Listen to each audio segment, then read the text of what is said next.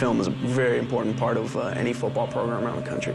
You get a certain amount of reps on the field in practice. You supplement those reps by watching film from an end zone view or a sideline view.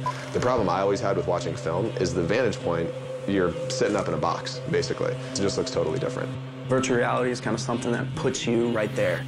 Virtual reality is using an immersive display that's basically right up in front of your eyes. So not only is it showing you something, but it is tracking the movement of your head and changing the view in response to that. In whatever direction he moves his head in, he will see the rush coming from his left or the rush coming from his right.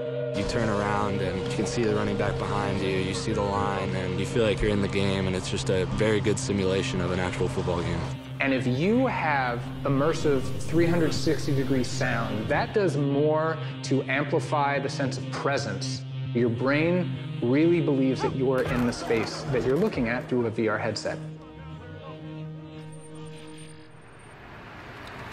They're photo reception. Yeah, they're just picking up your movement. And so it's real video of real players who are taking shots at you. The puck then becomes CG once it comes off their stick, so that's what enables you to interact with it and block it or miss it. You're kind of sitting there like you're going to get out of this thing and you're going to be sweaty and you're going to be feeling like you just were out on the ice.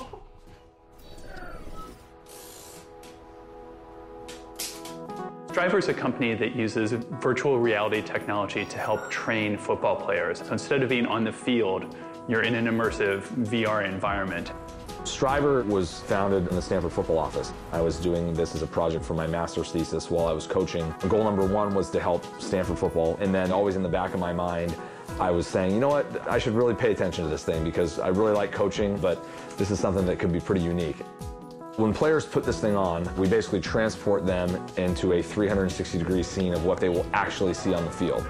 We do everything ourselves during practice, and then afterwards we bring in all the footage from the GoPros, upload it onto the computers that they gave us. 4 or 5 hours later, they send us back the final product. From there, we just put in data, and it's ready to go. The first time I put the headset on was unbelievable. You're on the football field, you're standing behind center, you can hear my voice talking. At the snap of the ball, you see the defense moving and the play get started. It was surreal. We're giving you a first-person vantage point from where you play. That's very different from end zone film, sideline film, drone cam. Nothing has been able to recreate, until now, the actual viewpoint from where a player plays from.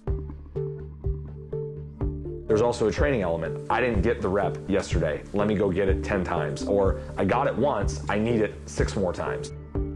Training a quarterback through VR sounds a little bit like science fiction. It seems like something from the far future.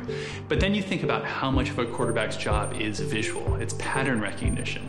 Kids do this in Madden football. They're recognizing defenses and reacting to them. You think about a quarterback who can now prepare and decipher defenses more quickly than they can today. It's going to force the defense to step up, and it's just going to elevate the game and become more compelling to watch. The big benefits of this kind of training is nobody's tackling you. Nobody's hitting you. There's no risk of injury. I'm nursing a sore hammy. I can't practice. Can I go in and get that virtual rep? That's a phenomenal use case. Could we prevent further injury? Absolutely. How do we get in front of NFL teams, college teams, and then eventually bring the learnings from working with those customers down to the high school and even middle school level? The first NFL team that we met with, the Dallas Cowboys, said yes within 2 weeks. Clemson, Stanford, Arkansas, Auburn, Temple, Vanderbilt. We're working with 20 teams, 7 in the NFL, 13 in college. This is going to help our student athletes be better players. How do you go from a novice to an expert? They say 10 years, 10,000 hours. Well, we don't have 10 years in college football, and we certainly don't have 10,000 hours with the limits that we have. But in a 10-minute session, a player can get 1,000 reps if they want to. And so we have kids come in here every night and they work and they get ahead. In football, we train our feet, we train our bodies, but it's so hard to train people's eyes, and that's really where sport is played. It's it's your reflexes, it's what you see, it's your your visual capacity. This will train that without having to hit. In 50 years, it's easy to imagine that a huge part of an athlete's time will be spent in these sorts of immersive environments. The possible safety benefits and hopefully cheaper technology in the future, you're going to see in a lot more places. Even if teams don't necessarily totally buy into it, they're going to say, hey, wait a minute, my rivals have this, I want it.